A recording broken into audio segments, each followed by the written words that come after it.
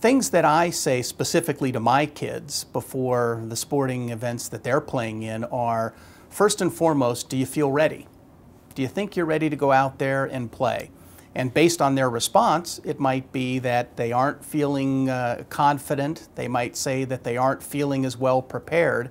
And for me, that's a teachable moment. That's an opportunity to say, well, there's not anything, so to speak, that you can do necessarily at this specific moment, but it becomes a lesson to help you on the practice field leading up to that particular game or that particular event.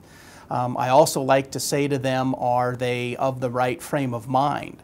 Are they prepared to go out there and play? Have they mentally analyzed or thought of the encounter or the experience that they're going to have out there?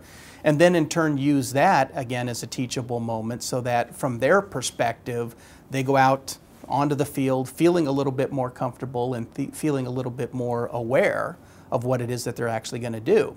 The last thing that I like to do with my kids, and have always tried to do it, whether it be at the beginning of the sporting event or at the end, is to say and or do something to talk about fun. Are you ready to go out and have fun? Which when they got to be a little bit older they would snicker at.